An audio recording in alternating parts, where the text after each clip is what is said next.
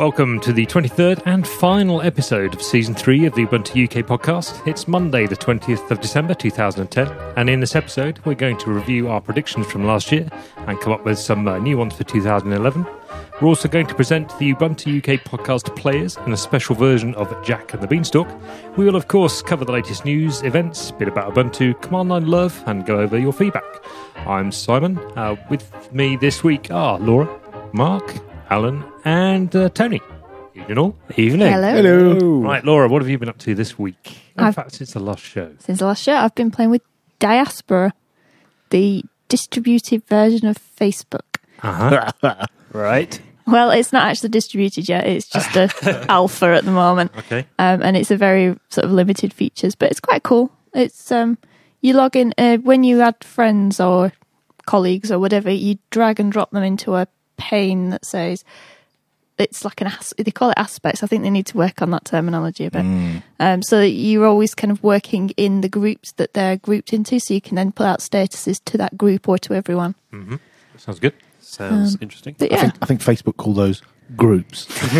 Yeah. Intuitive. Yeah. So, but yeah, I think the idea is that you'll be able to install it on your own server and then you link together, so you always own your own. The bit that I didn't get before about status.net, which is quite cool. Yeah. That's good. Mark, what have you been up to? I've been doing some desktop programming with Qt Quick, which is a new feature in the latest release of Qt, which lets you basically use JavaScript to build desktop applications. Ooh. You lost me at desktop. Lost me at JavaScript. Which is good for a web developer who wants to branch out. Because I've got a project I'm working on which I want to create as a desktop application as well as a web application. And I've been trying to find a good way of doing it which isn't too much of a learning curve. And I wanted to use Qt as well because it's cross-platform. Cool. Is this super bleeding edge new or? No, I mean, it's in the latest stable Qt 4.7. I think it's 4.7. Is that like the KDE equivalent of Quickly? Not really, Right. because it's not. It's not sort of it doesn't build a framework for an application for you to package and publish and things like that easily. It's an easy way of writing just Qt apps, whereas normally you'd have your language like Ruby or C++ with the Qt library installed. You have a language called QML, where basically you just declare Qt widgets, and then you have some JavaScript to do all the logic behind it. Thanks. That's enlightening. Oh, that. Alan, what have you been up to? Loads. And I've got to try Reading and from your list. pick one. I'll tell you what, changing my passwords on everything. Because, Gawker and Lifehacker and all that got hacked and they published everyone's passwords. Yep. Well, my user was one of the ones that got put out there. Oh, really? Because I've signed up to their service at some point. And like an idiot, I used the same password on a fair number of places. It's a secure password. It's not like 1, 2, 3, 4, 5, 6 or anything stupid It's like 1, that. 2, 3, 4, 5, 6, 7. Shut up. But the fact is I used it in a lot of places. And I counted, I think it's 120 places. Wow. Different sites. So I saw that with the same password. I know, it's stupid, but... How did you remember all the ones where you'd... Well, one good use that tip is password? search your email inbox for your own password. And you'll find loads of websites that have emailed you your own password. Oh, that's good. That's one good pro tip. That's a nice bit of application development. But actually, I do have a list of sites that I go to, and I kind of kept a record of them anyway. But every so often I'll come up with one and go, oh, God, yeah, I'll need to change that one as well. Burn that. And So then that was fun. when you're at that halfway point where you've changed some but not others. Well, they're all now completely different. And I used PWGen, the password generator program, to generate them all. So they're all different. They're all alphanumeric and... So have you backed up your password list now? I have, yeah. Before you lose I it? printed it out. Do you post it to your monitor? Nice. It's in my bag, just there. Don't lose your bag. Tony. Could be good. Hello there. Apart from having a Christmas cold, so hopefully I don't sound too bad. Yeah. Couple of things. I did an ITIL V3 Foundation course. A couple of UUPC listeners have tweeted me saying, if they passed it, anybody can. So I will find out in the new year whether I've passed the exam or not. What's ITIL? ITIL is IT Infrastructure Library. Are you asleep yet? It's a set of guidelines about running IT services for companies, essentially. Gosh. So some nonsense. So Simon, what did you do this week? Moving on. But much more excitingly, Much more exciting. I found out yesterday that I had a character in a Doctor Who audio play named after me. And it turned out Laura did as well. Oh, wow. Yeah, so there's a character in the latest one called The Four Doctors called Toby Whitmore, which is named after me. And there's a character called Lady Cowan, who's named after Laura. I kid you not. How smart. Wow. Yeah. Good. Anyway, what about you, Simon? In a geek one. I've been geeking out with a bit of MQTT, which is the... Laura, describe it quickly. You've worked on it. Messaging protocol for small things. Small things. Is that the official name? Yeah. Yeah. So we've all got these energy monitors. And as you know, as Popey knows, we've both got ours making graphs and putting them out on the web so everybody can have a look at them. Now, I've been playing with that and trying to get it done via MQTT rather than just simply creating graphs, which means I've got to fight with Perl, which I've been doing, hacking up other people's scripts and them not working and screaming. And so that's really it. I just remembered I said I'd lend you Perl 5 for Dummies, didn't I? Yeah. Want me to get Perl it down. 5 for complete... people that don't code and don't do languages. Cool. And that's about it. That's about it, yeah. Let's get on with it. Hey, last time. Go on then. Sounds like a fun packed show. Yay! Okay, we this time last year, we came up with some predictions of what we thought would happen in 2010, and we've dug them out. I'm looking forward to this because I wasn't here to make any, so I just get to laugh at yours. Yeah, you can laugh at them. So, Mark, why don't you run through them? Because All right, you didn't have any. Okay, Laura's was wishlist idea. Good for Ubuntu if Canonical sponsored a project to fix sound, drag it into shape, get it working. Oh. Well, sound seems to be in a lot better nick now than it was last year. Yeah, I found it I don't sort have of seems issues. to be easier. If there's a problem, it seems to be easier to get it working without having to, resort to the command line. There seems to be a button to press whenever I have a problem now. Pulse audio seems to get out of the way if I'm using Jack or something else. It seems to sort of not cause any problems. I haven't got to use a command line to kill it. My webcam mostly works, but I think you still have to go into the sound preferences and tell it to switch. Choose it.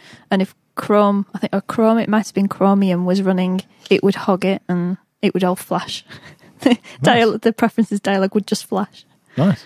I think I agree. I think sound is much better. Like Better than it was. I've had Skype and Flash stuff running and music playing and random third-party applications like Spotify playing music. And Yeah. I honestly, for the last year, I probably haven't even thought about sound problems. You'd have to reboot between sound applications. No, you don't have to kill Pulse Audio or... Yeah. And yeah, I've been doing some screencasting and just plugging a microphone in and choosing the microphone and it works. So I don't know whether Canonical can take the credit for that, but certainly I it's think got a lot Laura better. should. I should. Yeah. Okay, one tick for Laura then. Yay. Excellent. Okay, Simon had two. His first prediction was more Linux phones on the market. Well done. Win. Yeah. I think that's a definite yes. Well, yeah, technically, if you consider Android to be Linux. It's got a Linux kernel. Yeah. And a wishlist prediction, more advocacy, more of general public to see Linux, not just geeks and nerds. Through their phones. Yeah. I guess as a byproduct, you win that one. You do get phones marketed because they're running Android. And That's true. Yeah. I've come across people who know nothing as far as I know about Linux and say they prefer an Android phone over an iPhone. Yeah, but they don't know They're it's just Linux. sensible. No, but That's probably a good... Maybe that's where we're going to That's go. a good thing. Let's not get into the next year's Well, predictions. they but- do. I suppose they do know it's Linux. They know it's Android. they don't. Well, yeah, know, but they Android, don't is, know. I don't- Android is a Linux-based system. but they don't know what it is. Yeah, they don't necessarily know this what guy Linux is. this guy Oh, I from see. Finland started it. Yeah. But it's good enough that it's seen as an alternative to iPhone, even if you don't care about the free and everything. Yeah, even if we don't, I think that's the key thing, isn't it? even if we don't push the rationale and the history and the philosophy behind it, the fact that you're using it. But then that was always the way, when you'd say to people, "Oh, do you use Linux?" No. Do you use Google? Well, then you use Linux. That is smarmy. Yeah. That's the same thing. We're doing effectively the same thing with Android phones. Oh, you don't use Linux, don't you? Well, what about that Android phone? That's Linux. Didn't you know? Yeah, but the bit you don't do is tell them. Well, yeah. True. Yeah, fair enough. Popey's first prediction was More Linux netbooks, x86 and ARM. Perhaps not. Yeah, I think we failed that one. What's this? Don't go dragging us into inaccurate There's predictions. solidarity there. Thank you. Yeah, okay. So I would notice that, Mark, you're reading that from a netbook. Which I bought this year, but it's a reconditioned one because they don't make this running Linux anymore. You can't go and buy. I was in Maplins the other weekend and looking around at the netbooks, and none of them are running Linux anymore. No. They're Yeah. all running Windows. Yeah, I had to look on a reconditioned laptop website just because I wanted a netbook running Linux. Well, I wanted this netbook running Linux. And the ARM prediction hasn't come through yet. No, I haven't seen any. Although Chrome OS is built in x86 and ARM variants. so's Ubuntu, isn't it? Yeah, but you think, someone like Google, who are looking to make netbooks with Chrome OS, mass market, and they're, What maybe about, next year. What about tablets, though? Because they're the progression from netbooks, aren't they, really? Yeah, I didn't predict that, though. All right, I was trying to throw you a bone there, but you throw it back at me. Don't worry. Okay, fair enough. Your Popey's next prediction was more than 10% of the market. Which market was that? I think, yes. Server market? Android phone market. Yeah, I think, Yeah. the whole market. The whole- Yeah. I think I failed that one as well. And finally, taking cues from GNOME 3, Ayatana won't get something like that in the short term due to its, and there's no end to that LTS. sentence. Oh, LTS, sorry. Due to the LTS. Sorry, someone didn't type that in capitals. I know what that was. Yeah, I said that the Ubuntu desktop would be taking cues from the new GNOME 3, which was looking very new and very different. Yes. And I said that it wouldn't be happening in the short term. What's happening? Unity next year. Yeah, there you go. See? Yeah. Well, Yeah. that was a plan anyway. Yeah. I didn't. Yeah. And it's supposed to be Let's this give him year. that one. This year just gone. Yeah. Not that rollover prediction. A fact, exactly. Yeah. Predict it again this You're just ahead of your time. Yeah. Yeah. That's what it is. Not with this haircut.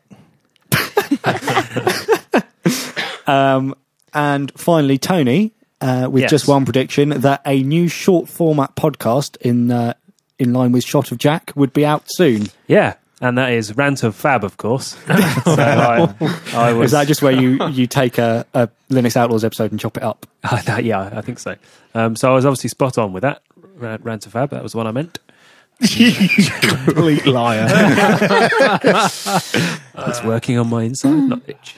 Right. So you thought there was going to be some other short format? Yeah, maybe. Yeah, but it didn't happen. Oh well. Hasn't happened yet. So that was our prediction for this year. What about next year? We've had some. We have some Oh, these were the user predictions submitted from our- predictions for for last year this as well. year, for the last year. Yes. Yes. So Elliot JH said less on netbooks, more on general devices that run Linux but don't show it, like smartphones and simplified netbooks. Yeah, he's got that. PVR, you could get a Humax PVR that runs Linux but doesn't show it. So, and there's loads of them about. True. I guess your washing machine could run it and we would never know. Yeah. Toaster. And lots of smartphones. Yeah. Yeah, well done, Elliot JH. Liam GH would be great to see more machines with Ubuntu pre-installed. Yeah, it would, wouldn't it? Yeah. One Yeah, day, it would maybe. still be Yeah, great. that'd be nice. Maybe that could come next year. We've seen fewer from people like Dell, but we have seen more from people like System 76, who now ship to Oh, UK yes. with Yep, Ubuntu. Yeah. true. Sir William said more games, open source or not, will run on Linux. We've I think just got a that's second pretty fair. Humble Indie bundle. Yeah, Yeah. I think that's fair. Yeah. Well done. Techno Viking said, Yeah. who can guess this one? Year of the Linux desktop. Hey, well done, Mike. Moving on. Looking And- forward to your next prediction, Mike. Yeah.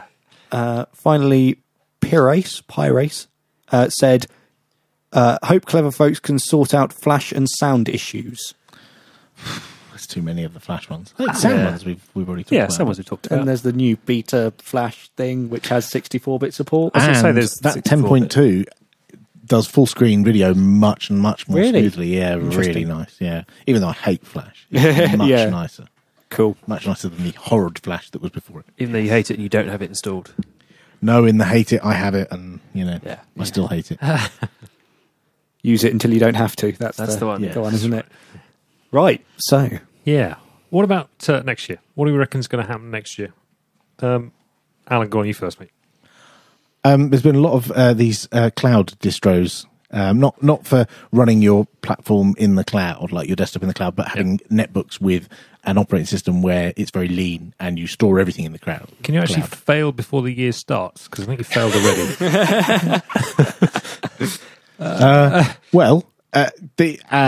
My point is that there's going to be loads of them and they're all going to fail.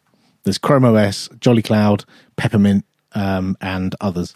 And I don't think any of them are going to go anywhere. No? No. Do you not think it might replace Ubuntu? Something like Jolly Cloud? Well, it's tricky because my mum does just use a browser. You know, she phones me up and the questions I get are, you know, stuff like, how do I find this on the BBC website? Or how do I attach a photo to this email or something? Sure. They're nothing to do with the desktop. She never asked me questions about the panel icons or applications menu or anything like that. It's all about stuff that's in the cloud. But does that mean she doesn't use it or it just works? I wonder. I don't think she needs it. Right. She needs half the stuff that I've installed for her. Oops. So, you might think she'd be the ideal candidate. Yeah, sure. And I think that's where these cloud vendors are trying to sell their wares to average users, but I just think they're all going to fail completely. That's my prediction. Fair enough. I agree. And why do you think they'll fail? Because people think they want more than just a browser, and I honestly think they're right. That the vendors are right that people don't generally need more than a browser, but I think the users will mistakenly think they have to have full fat applications. And Microsoft will probably tell them that they need full fat applications, so therefore it will fail. But Microsoft has been trying to tell us for years that we need thin. They've got the live office, online office version now. Yeah, but you still need an 8 gig Windows 7 installed. And you also need an internet connection. Yes. Yeah. That's the big pain. You can't go and sit in Costa and sit on your notebook and surf. Well, with free Wi-Fi, being ubiquitous everywhere, not. Yeah. Well, that's a nice little segue into mine, where cloud OSs will start to provide offline mods where you can start working like the software's actually running there. Well, so that you can work in those situations. Google used to have a project called Google Gears, which did that, but I think they discontinued They it. stopped it, didn't it, Yeah. recently? I used to use that loads, actually, on the train on the way to work. I would have my 3G thing connected, and because I'd wave in and out of connectivity, I could still edit a document and I'd be like connecting, synchronize, and then I'd go offline and carry on editing. Do you think that's the key thing, that if you do want to store your data in the cloud, it's more of a synchronize rather than a live? Cache it locally. Yeah.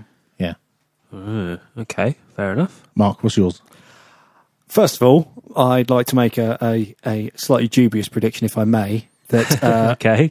OggCamp 11 will happen. Wow, Or you're bold. Perhaps that's OggCamp 3 if you're counting in binary. There you go. Yeah, nobody's actually committing it. To a stunned silence. Yeah, okay. No thoughts about it till the new year. Yeah. Well, my main prediction is that a mainstream commercial application, which is sort of popular on Windows and Mac, will become available through the Ubuntu Software Center. Or like Photoshop. Something like that. So something in that ilk. Ooh.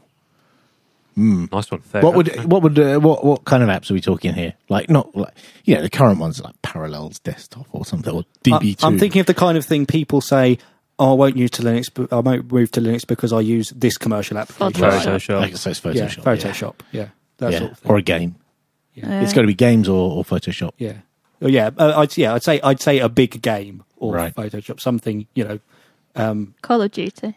Call of Duty, something like that. Is Call of Duty on PC? I don't know. No idea. Something that everyone knows the name of. Yeah. That gets advertised on telly. Yeah. And when they say Xbox, PS3, Wii, and You go- Ubuntu Software And Center. I don't mean installs through Ubuntu Software Center, but actually installs Wine in the background and runs on top of that. I No, mean you actually a Linux native version which is available through there that like you that. can buy. I like that. Yeah.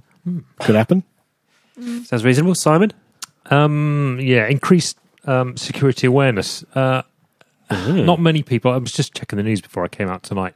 There was lots of people moaning about their antivirus software basically clogging up their system and grinding them to a halt. What? Sorry? Yeah, exactly. Antivirus software. So they're turning it off and uninstalling because it's killing their systems. So with WikiLeaks and the fighting against everybody else by Anonymous, people might become more aware of security implications and what they do with their data and how they operate their things, and that could, in theory, lead to more installations of Ubuntu, which in theory at the moment is more secure.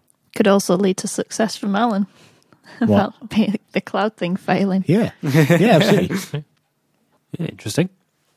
Tony. I have got a fantastic prediction, which is that the patent wars will get nastier, not nicer in 2011, and that a Linux vendor will have to either pay up or remove some bits of software in their distro due to patents. What kind of thing do you think will be patented? Yeah, not something stupid like right-clicking or something daft like that. But what core thing do you think would really kick us in the what's-its? I can see somebody finding something either in like a file system or a driver for a piece of hardware or something like that. That's Keyboard driver. yeah, the PS2 mouse driver. Something fairly sort of central, but also ubiquitous. Right, like fat file system, something like that. Yeah, although obviously most people don't run Linux on fat these days. No, but they want fat support for USB sticks and stuff. Yeah, exactly. Yeah, I mean that would be a good example, certainly. Don't we just work around these issues? Don't we? Isn't free software like the internet in that it roots round, when a problem occurs, when someone attacks, you redevelop and you recode and you get rid of the thing that's broken. And but I think rather than just for going for the kernel developer or the kernel project, somebody will go after a distro and they will have a case on their hands to answer or will take lots of money and therefore take money away from developing better software. Well, the good news is that prediction, almost certainly, the case will last for about 10 years. And, so your prediction will last for a very long time. Yeah, exactly. I'll just keep recycling it for the next decade. As long as it starts next year, that's fine. Right. I mean, obviously not fine. It's in a good actually way. a bad thing. It means I will get my prediction Tony right. advocates submarine patents. So that's a nice depressing one. But we got quite a few on Twitter, Identica and IRC. More people than you might think and predictably suggested that 2011 will be the year of the Linux desktop. Will it? We're going to have to change that to the year of the Linux laptop.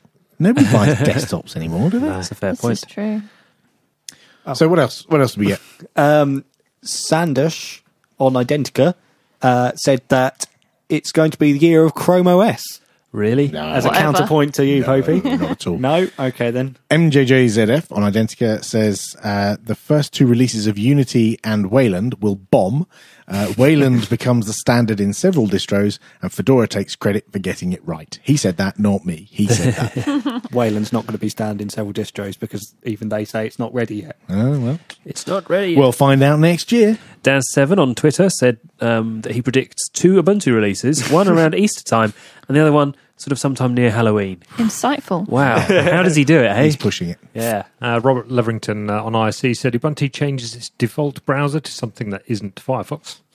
Could happen. Yeah. Chrome. Or Chromium. No, something really obscure. Internet Explorer. Conqueror. Ooh, buy it. Links. Paul 2 on IRC reckons Ubuntu will lose market share to Google OS, Chrome/Netbooks. Could happen. Plausible. Murky Goth on IRC says Canonical will release its own browser, Ubuntu 2.0, optimized for Web 2.0. Okay. I'm not entirely sure how serious that is. Simon Redmond on Twitter says his prediction there'll be a UUPC live video feed for recording sessions by the end of 2011. Okay. Moving on. Good luck. Only if you're prepared to, pay for the ISDN line into my house. Oh, your house, is it? Well, essentially. Okay, do you want to carry on with the next one? Asmodee says Android will be virtualized on dual-core mobile phones. Black Crow on Identica said LibreOffice will overtake OpenOffice as the de facto standard Linux Office package. That's probably I think that's reasonable likely to happen, expect that could happen. I don't think that's beyond the realms of possibility. Dave Morley on Twitter said Linux will be seen on more devices, Unity will rock, GNOME Shell will be a learning curve and break, like KDE 4.0 did. I stress the .0 on that. Dave Morley says Unity will rock, and he works for Canonical, I think. I really do hope it does, but we shall see. We Is shall Dave see. Morley in being massively wrong, Sean?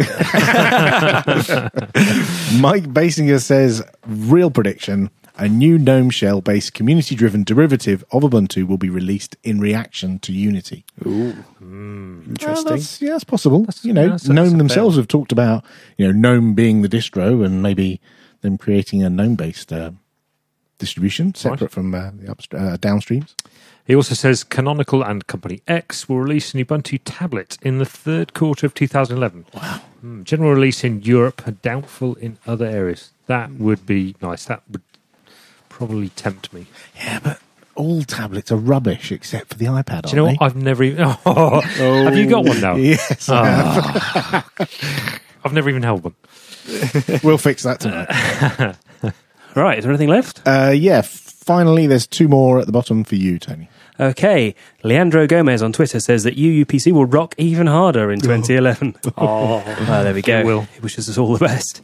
And Matt Daubney says that Camp 11 will be a roaring success. Guaranteed. Well, yes, if it happens. You mean when? That will be true. Yes. Yeah. So, let us know your predictions, and we'll keep them on file, and we'll resurrect them and laugh at you this time next year.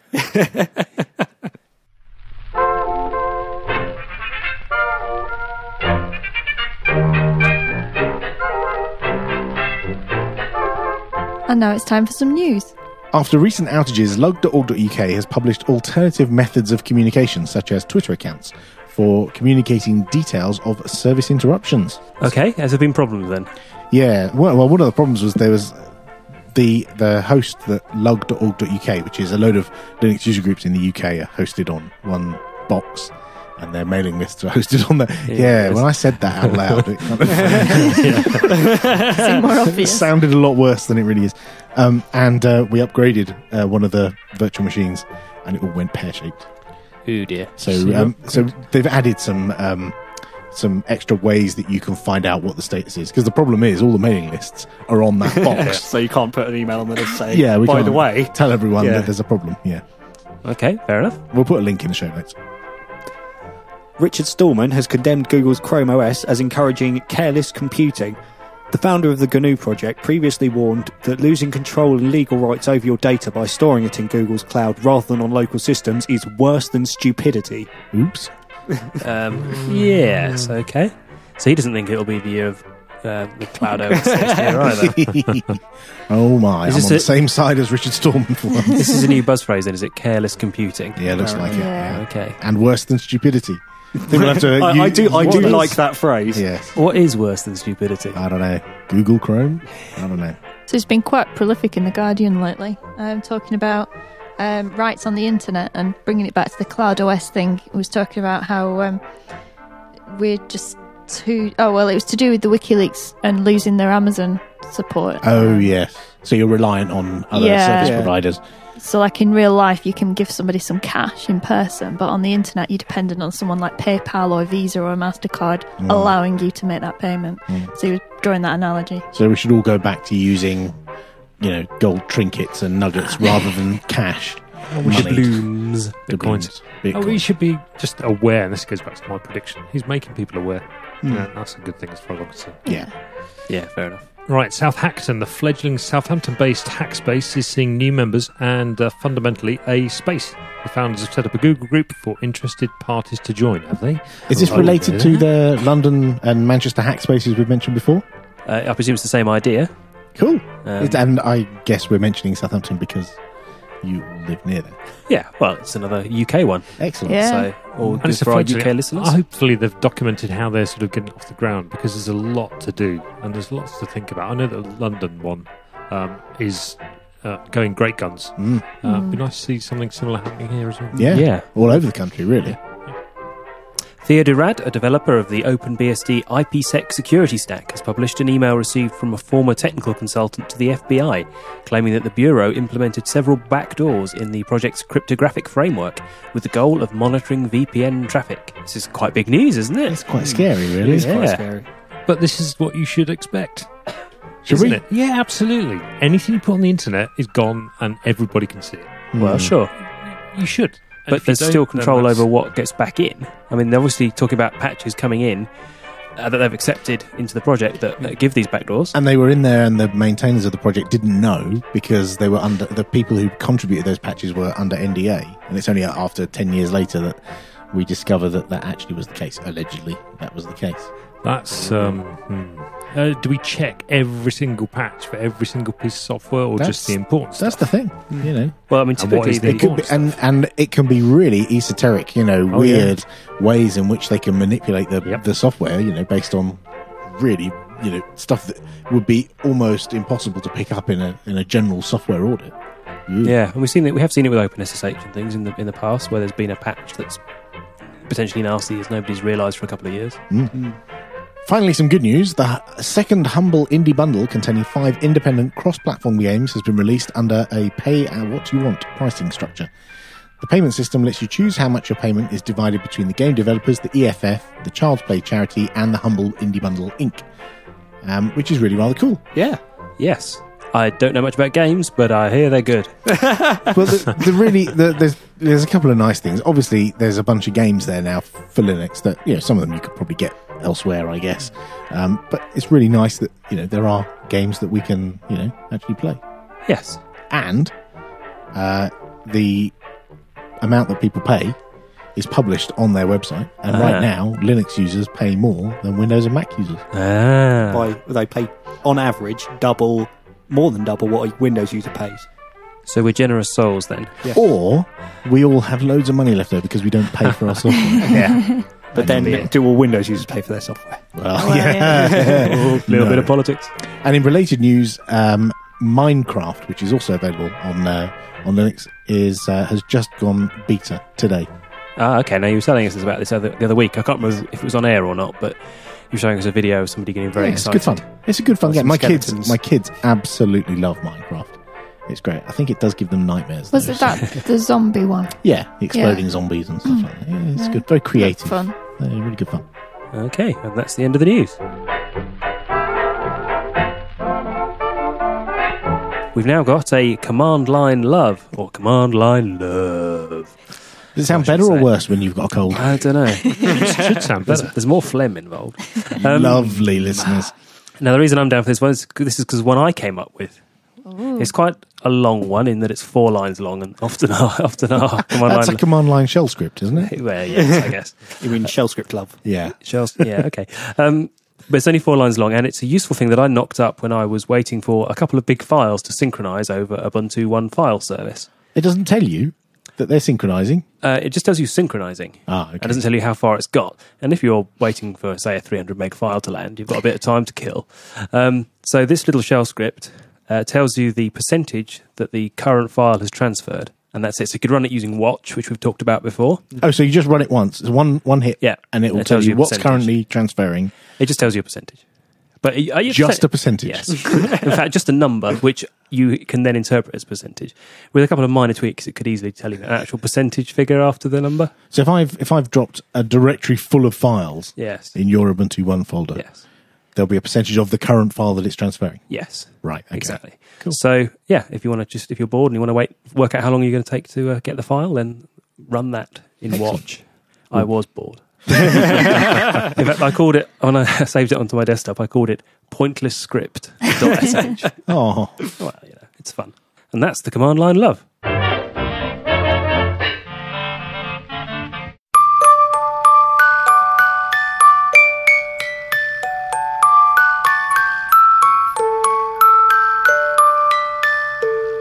Once upon a time, there was a boy called Jack.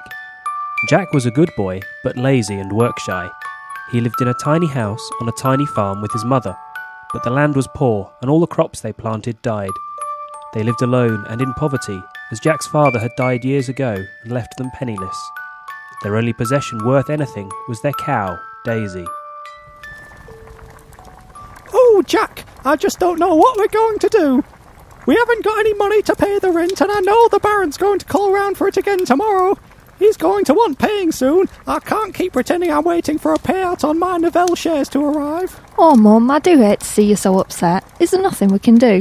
You're a good lad, Jack, but we're running out of options quicker than I can is IPv4 addresses. I don't think there's anything else we can do but sell Daisy. No, not Daisy. She's my best friend. I'm sorry, my boy, but it's our only chance.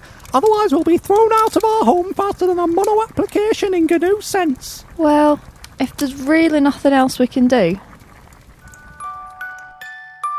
And so Jack set off down the narrow, muddy track to the town, gently leading Daisy behind him. But Daisy didn't want to be sold and walked slowly and stopped unexpectedly, rather like Flash. And Jack didn't pull Daisy along or shout at her because he really didn't want to sell her either. They made such slow progress that by the time they reached the town, the market had finished. There was nobody to buy Daisy, and Jack couldn't raise the money for the rent. He set off back home, with Daisy following behind. Come on, old girl. I know it's a long way. We've got to keep going. I will never make it back in time before the Linux Outlaws starts. Oh, come on. All right, you win. You can have a rest. Oh, Daisy, what are we going to do? We're in more trouble than that guy at Amazon who decided it was okay to take down their WikiLeaks site. My, that's a lovely cow you have there. Moo. What? Oh, thank you, sir. But who are you? I am but a poor trader, peddling any wares in the towns and villages. I arrive as if from nowhere, sell a little, scrounge a roof over my head, and then go on my way. Is that a Brompton you're riding? Yes, now, what are you doing out here with this lovely cow? I was supposed to take her to the market today and sell her. We've got to sell Daisy because we're so poor. But we were like getting there and everyone had gone.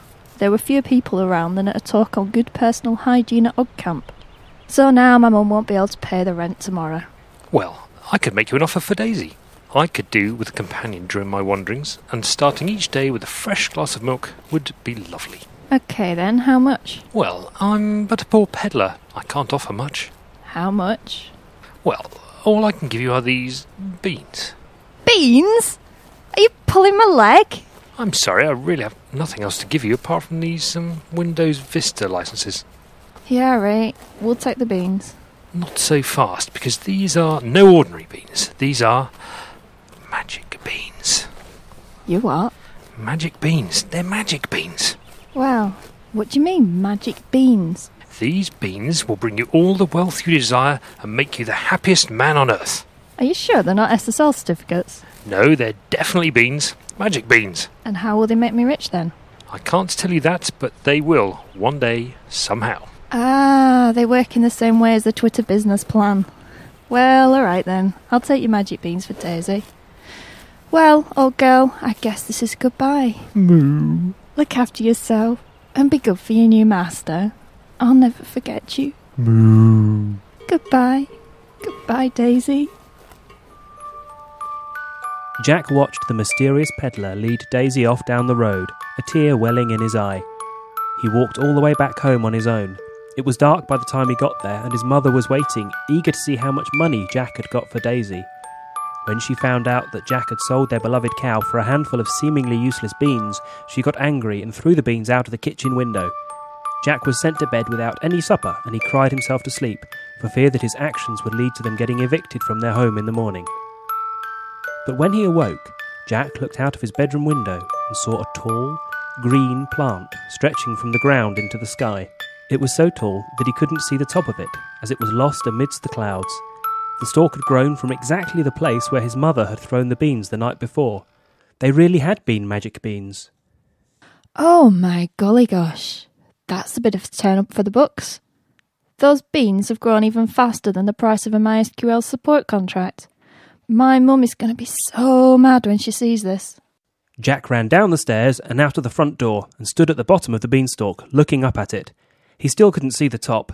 Inside, he heard his mother awaken. Oh, what a lovely morning. Such a shame we're going to spend it getting kicked out of our house. What is that? Jack, what have you done? What's that great tree doing there? The Baron is going to be so cross when he sees that. Just you stay there and wait till I get my hands on you. Not likely. In a panic, Jack grasped the leaves of the beanstalk and used them to pull himself up. He wedged his feet against the trunk and grabbed more leaves higher up and pulled again. Jack did it again and again and again until not only was he out of the reach of his mother, but out of the reach of anyone. He was so high up the beanstalk that he could see his mother's farm way below him. Wow, the farm looks even smaller than the chances of Flash coming to the iPad. And there's Mum looking for me. She looks very angry. I'd better hide up here until she's calmed down and read the Open Respect Declaration. As he hung on to the beanstalk, Jack thought he heard something, the faintest of sounds. This sound didn't come from the farm below him, but somewhere above his head. Jack listened carefully and heard the noise again. Curious, Jack carried on climbing the beanstalk, getting higher and higher. Before long, he was in the clouds, then above them. When the wisps finally cleared from in front of Jack's eyes, he was looking out across a magical landscape. Green fields full of healthy-looking crops surrounded a dirty, grimy castle next to a mill on a steep bank. But everything Jack saw was much, much bigger than it should have been.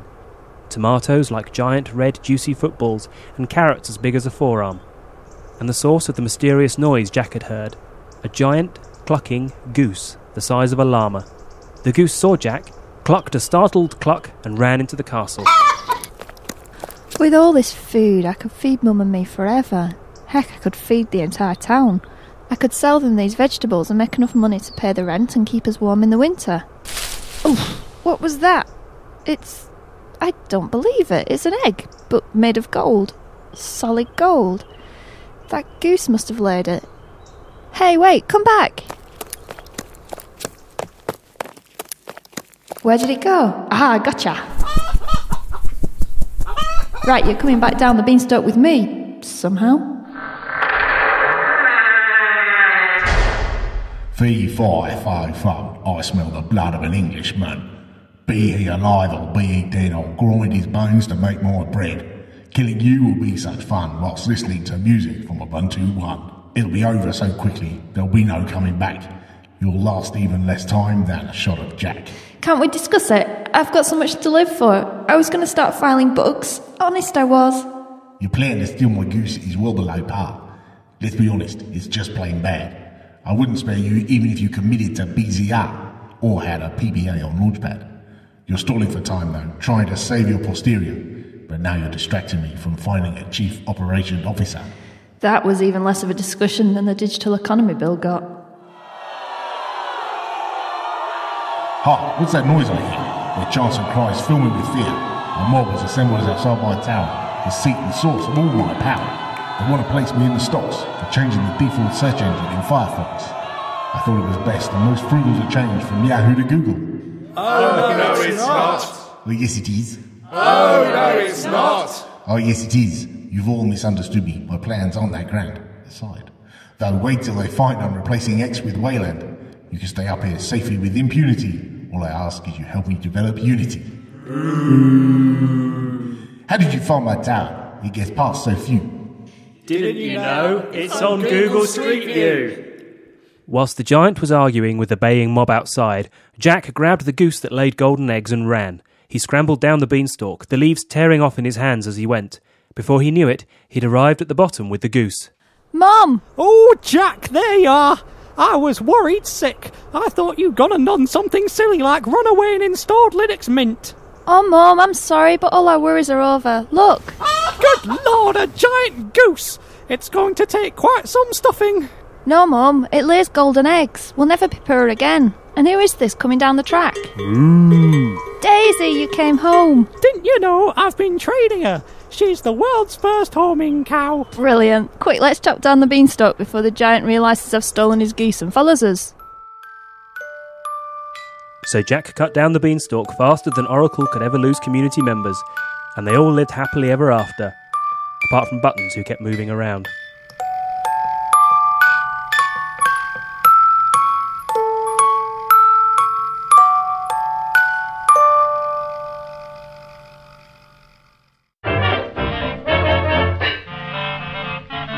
It's time for Gerald.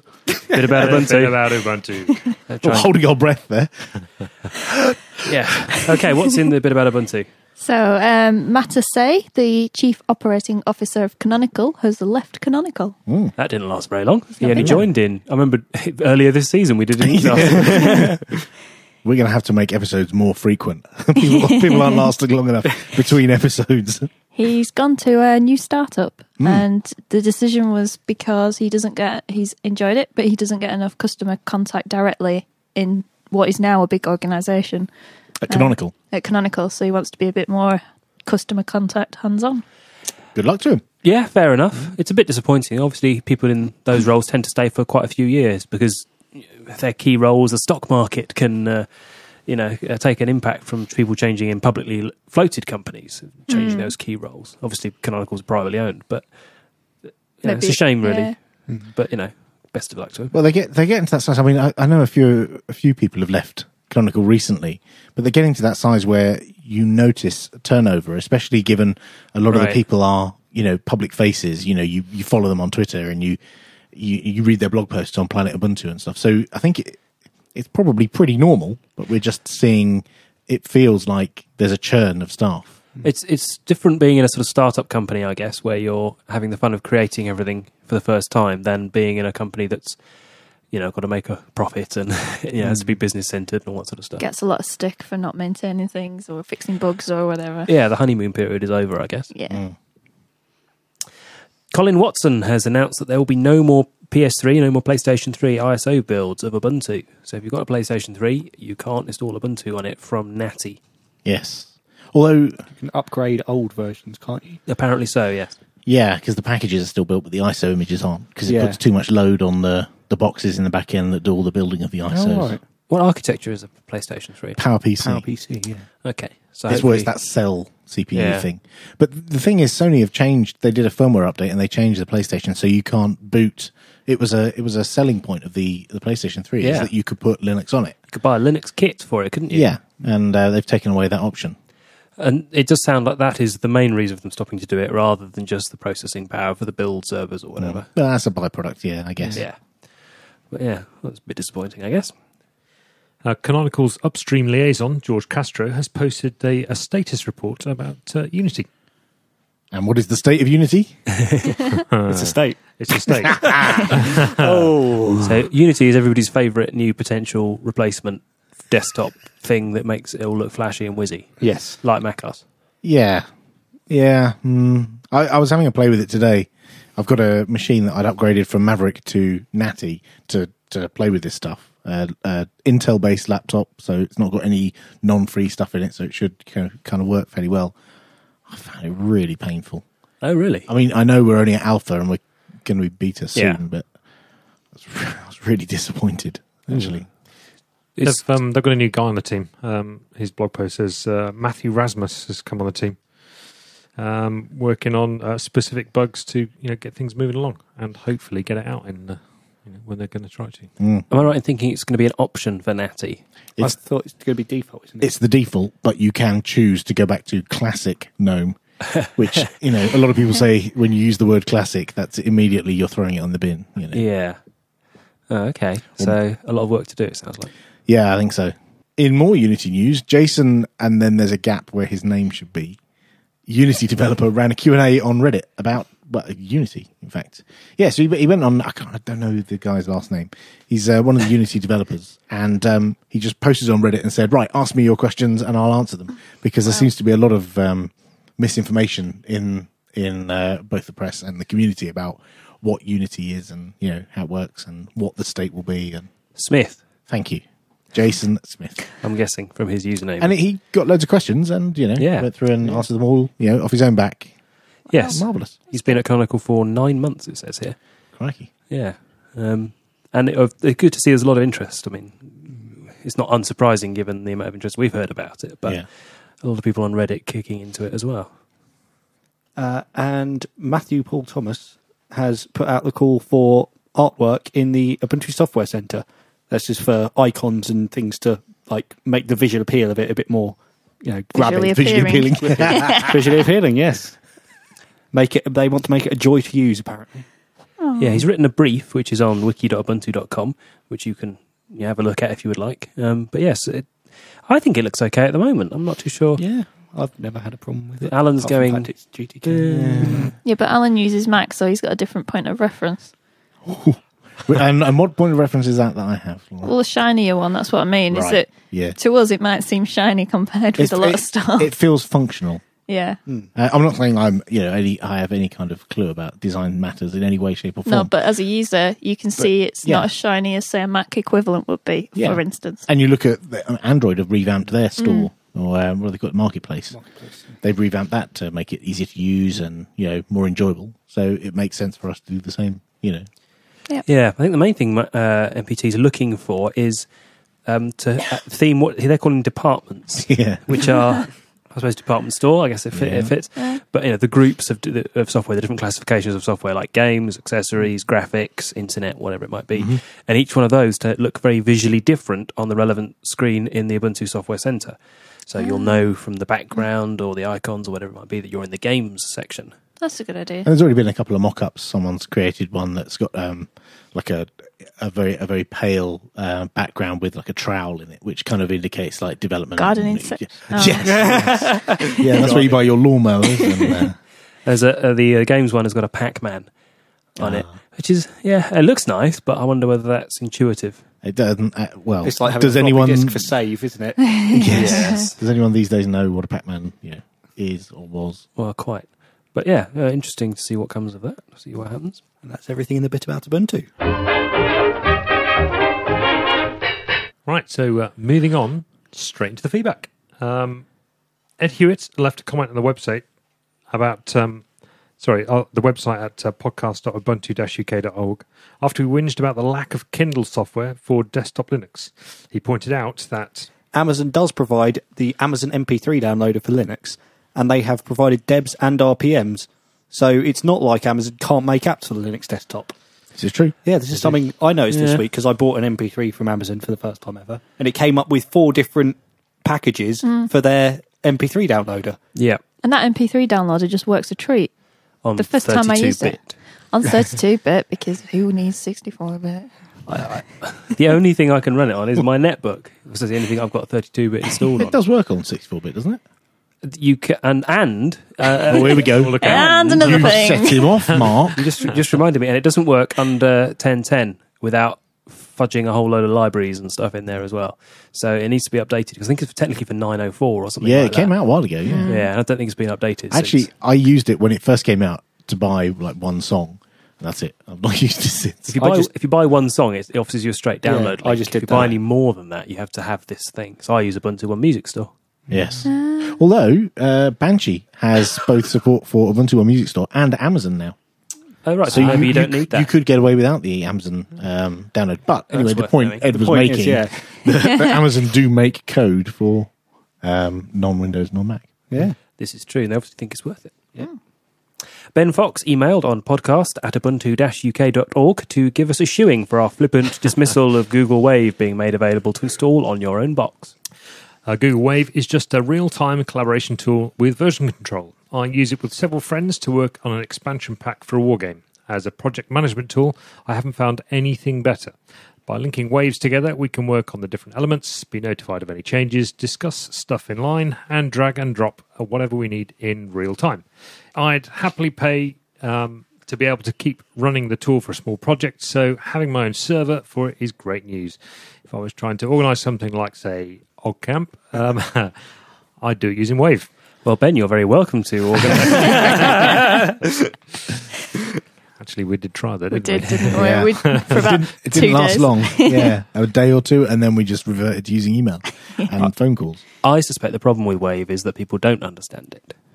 And you need to go beyond the flippant marketing, here's how quick and easy it is, YouTube videos, to a more, here's actually how you can do something constructive with it. Show me how to manage a software project, or show me how to manage an activity or an event with it.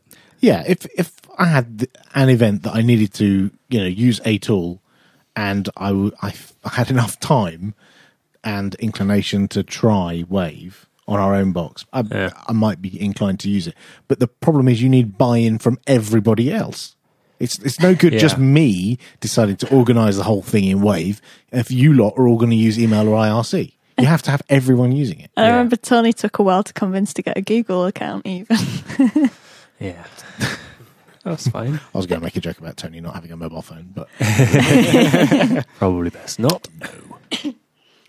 John, the nice guy Spriggs, and he really is a nice guy. He is. He is. He emailed us about Wave 2. Wave in a box, something I can really see taking off within business.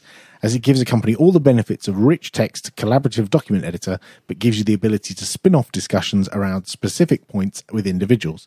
For example, if you're writing an advert up and wanted to get the legal team to review it, you could bring them into the document and ask them to either edit the document or highlight areas of concern. Once they'd approved it, it could go to management to approve the publication, and finally, the specific text of the advert could then be published separate from the discussion. I'm really excited to see where this goes.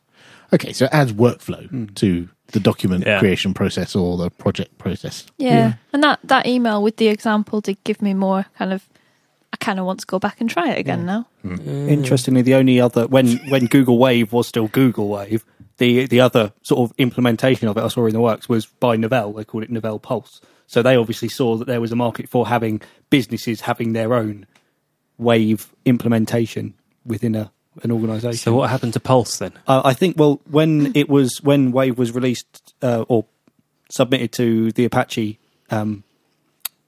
software incubator, then I think they were saying that as well as Google backing it, Novell were one of the companies who were backing it. So they're obviously still keen to have something to do with it. We shall see.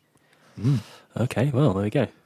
And he also asks, I wonder whether you guys might be able to give in a plug for a project I'm involved in. No.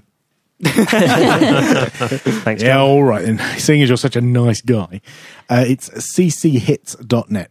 It's a podcast to encourage and support Creative Commons music. There's a daily show which contains one Creative Commons track. Each track has a link to vote for it, and the results of those votes determine the content of the weekly and monthly shows. The site behind the podcast also allows podcasts to get their own shows more exposure, as each track which has been played on one of their shows can be linked back to the show with the track's rating, helping podcasts get a better idea about what music their audience likes. CC Hits. I read it as chits. first time. Yes. There we go. We could add to our pre-live stream playlist. Yes. No. Well, only if CC Hits is full of 1920s out of copyright music, because that's only what Tony has. Well, absolutely. That's all that's in my music list. Did you buy that from Amazon using the MP3 download at the Ubuntu One Music Store? Yeah. Yeah, I like that idea. Yes, Yeah, it's I think Creative it's a really Commons good stuff, idea. and quite happy to put that in our pre-show playlist if you're listening live. Yeah, sounds like a good idea, and it might stop me getting moaned at from the people in the Ubuntu UK podcast IRC channel. And the last thing only remains for us to wish one of our dear members of the podcast crew, Simon, bon voyage. He said, if you're going to say goodbye to me, make it quick. So we are going to make it quick. Only to say we have had a couple of emails that was in from our lovely listeners. So Andy Piper wrote in to say, just a note, thanks Simon for all his work on UUPC. I've just reread this blog posting about his decision to step down from the podcast, and it's apparent that the whole thing really has been a team sport, and that's a good thing. Every team needs balance and a healthy mix of opinions and styles, and I'm sure his contributions over the past 3 seasons have been appreciated by all of the audience and not just me. So thank you, Simon. Thanks for helping to get the podcast off the ground and for all the work you've put in. We'll see you around the interwebs. For sure. And another email from Josh Holland. It's sad that long-time presenter Simon is leaving the show. He's always provided a great down-to-earth alternative perspective on the topics you've discussed, and certainly has a most listenable voice. Ooh, there you He go. was a great guy to meet at Oddcamp's Gone, and I'm sure we'll still see him around. I hope his replacement can keep the insight going. A replacement? Is that me? Down to earth, does that mean grumpy get in the corner? Something like that. And we also had this voicemail from Laura. Hello, Laura here. Just thought I'd drop a line to say on the show to say farewell to Simon. It's been really great listening to you on the show over the past few series. You've brought a different angle to the topics, and I've always enjoyed your discussions. You'll be fondly missed. Take care. Bye-bye, Laura. Thanks, Laura. Oh, bless her. Hopefully she gets to Ireland for Christmas. That's Laura Tchaikovsky. Yeah. Stuck at Heathrow. Yeah. And Andy Stanford Clark. Hi, podcast team. I'd like to add my 2 pence worth to the no doubt bulging sack of letters for Simon. Not all looking good. The bulging A4 sheet. Certainly, I'll miss hearing Simon on the podcast. I've always felt he was there as someone who was much closer to the ordinary man in the street than the rest of the team. Cheers, Andy. Yeah. How refreshing to hear the views and opinions of someone with a normal job rather than we IT and computer geeks who are lucky enough to get paid to do what we'd be doing anyway for a hobby if we didn't have to go to work. Simon always seemed to be the voice of reason when it came down to a debate. between a techie solution and an easy to understand and use solution. The voice of reason.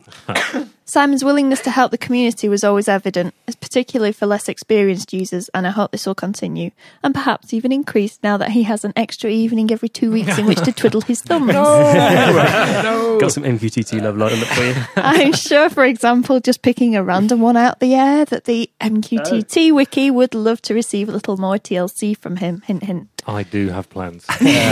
Good. So, Simon, you'll be sadly missed on the podcast, but you've done great work to help make the UUPC the great success that it is, and you should be very proud of that. I'm sure whatever you decide to turn your energies to next will benefit just as much from your involvement, as the UUPC community has, and do keep in touch. There we go. And finally, last but not least, from Graham Binns, he writes, "It's funny, but as I'm sitting here trying to think of nice things to say about Simon, the first thing that comes to mind is how unassuming he is when you first meet him, and that's a terrible way to start this kind of thing. It'd be easier if he was shockingly tall or shockingly orange or just a bit weird like some of the UUPC presenters I won't mention. But the fact is that Simon is a genuinely normal and likeable bloke, despite the fact he thinks motorcycling is a good idea.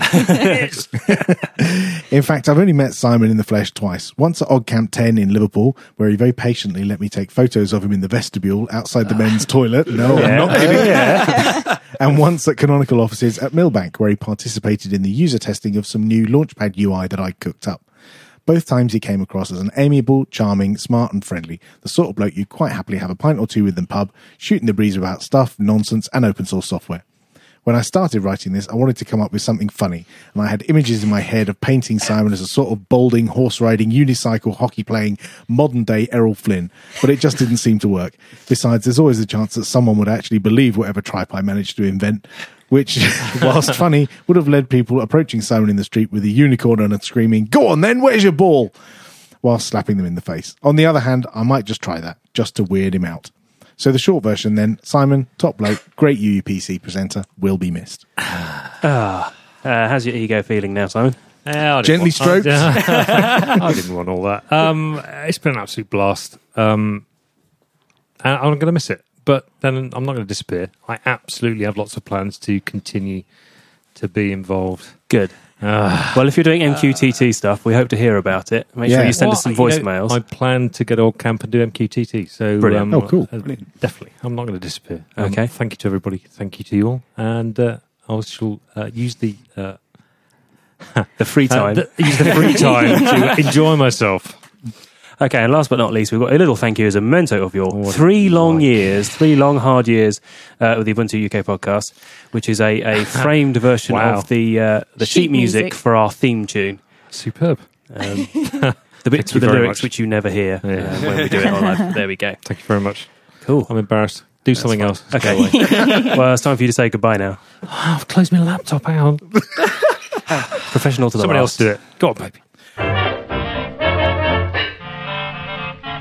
That's all for this episode, and indeed the series. Thanks for listening. We'll be back in a couple of months, but until then, you can find out how to get in touch with us on our website, podcast.ubuntu-uk.org, including voicemail numbers and Twitter feeds, Facebook and IRC channels.